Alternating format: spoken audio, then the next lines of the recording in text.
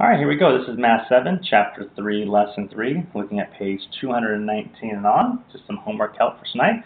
Topic tonight is on subtracting integers. And one of the things we looked at in class, hopefully, was how do you turn subtracting a negative number into adding what the book referred to as the additive inverse. Okay? They call it the additive inverse. That was your vocab word for the day. And that means we take a negative 9, instead of doing negative 9 minus 5, we turn this into adding the negative inverse. We're turning all subtraction problems into an addition problem, essentially like so, by turning the negative 5 into the additive inverse. Add the inverse here plus a negative 5. So now I'm back to what I had previously, where if the signs are the same, I find the sum and keep the sign the same. These signs are the same, so I find the sum of 9 plus 5.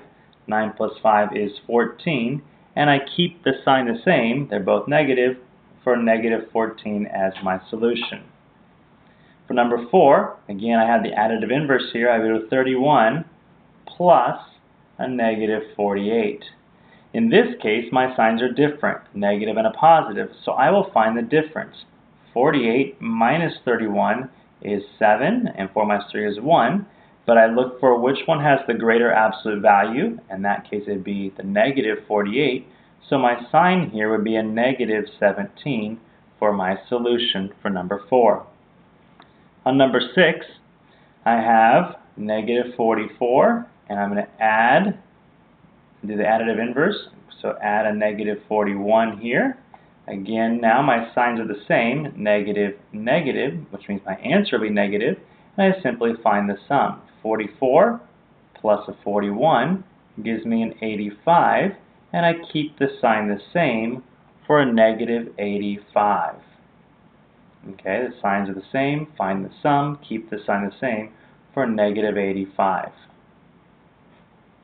On number 11, we already have a subtraction here, but again I want to use the additive inverse. So when I have a minus, the simplest way to write this is just to go, alright, this becomes a plus, plus. Often when kids write this later, they'll just go, alright, if I have negative, negative, it becomes plus, plus, and there I go.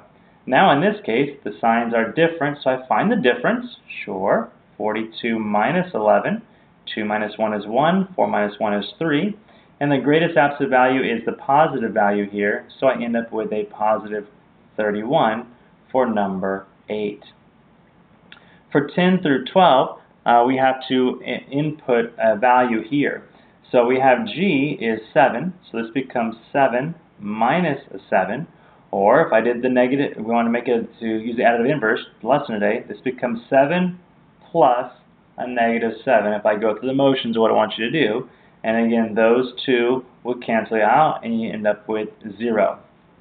For 12, we take the value of f, which is a negative 6, and we're going to subtract the value of g, and the value of g in this case is 7.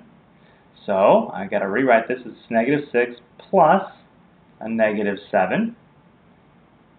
Is that right? Hang on a second. 7. Yep. So I shouldn't have put that there. I should have left that alone. Messed up my brain for just a second. Sorry about that. So this becomes that. Now the signs are the same, so I find the sum and keep the sign the same for a negative 13 for 12. This next problem down here, number 13, there's a lot of word problems. It's a great little set of problems. It's something you can probably expect to see on tests throughout the next couple of years here. They give you a chart with elevations. We have the lowest elevation in the top row and highest elevation in the bottom row. It's important to keep your order in mind as you go through these problems here and look at what they're asking you to do. One thing I noticed is that they're all asking me to find the difference, the difference, the difference, the difference, which means I'm going to take two values and I'm going to subtract the two values, the first and the second. So in this case here, what is the difference between the highest elevation in Alabama?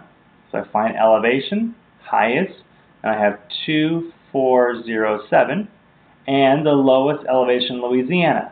Louisiana's lowest elevation is a minus 8, and I'm finding the difference, so order matters here, so difference is there. There's Alabama, and there's Louisiana, And the difference is going to be 2,407 minus a minus 8.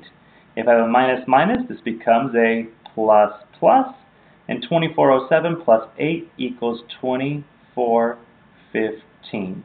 And that's the difference in elevation from the highest in Alabama to the lowest in Louisiana. The difference between the lowest elevation in Mexico, lowest is 2842, and difference minus there. And the lowest elevation in California, California is a negative 282. And again, I have minus and minus, so I'm going to go plus plus.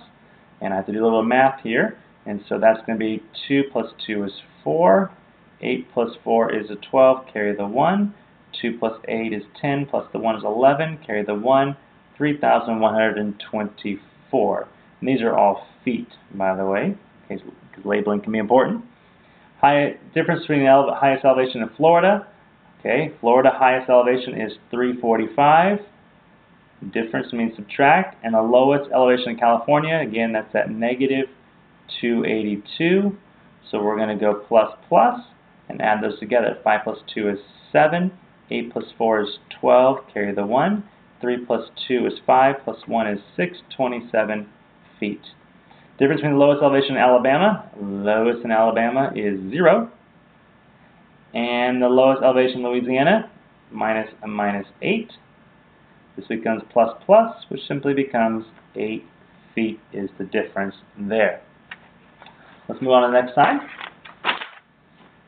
Alright, taking a look here at number 14 and 16. Okay, going to plug some values in. So we have a negative j. Well, I have a minus sign up front, and j happens to be 4. And I'm going to add to that the value of h, which happens to be negative 12. And I'm subtracting from that the value of k, which in this case here is 15. Alright, so I have lots of numbers, lots of stuff going on here. So let's begin going left to right. Here I have addition, so that's fine. So negative 4 plus a negative 12, the signs are the same. So we find the sum and keep the sign the same. This becomes a negative 16 minus 15. Now I want to use the additive inverse. So this becomes adding a negative, add a negative, and now I have the same signs. So I'm going to add, find the sum, keep the sign the same. That becomes a 31, and keep the sign the same, negative 31 for that one there. For 16, I have 15 minus the value of j, which is 4, minus the value of h, which is a negative 12. Alright, let's start here. 15 minus 4, the additive inverse would be plus a minus, plus a negative.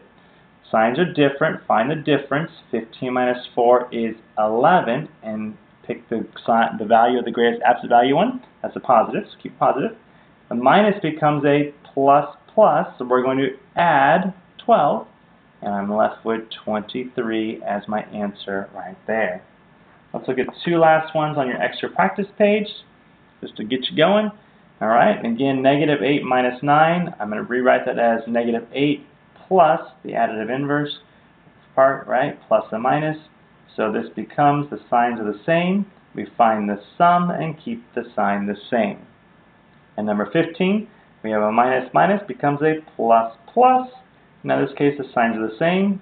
So we find, again, the sum and keep the sign the same.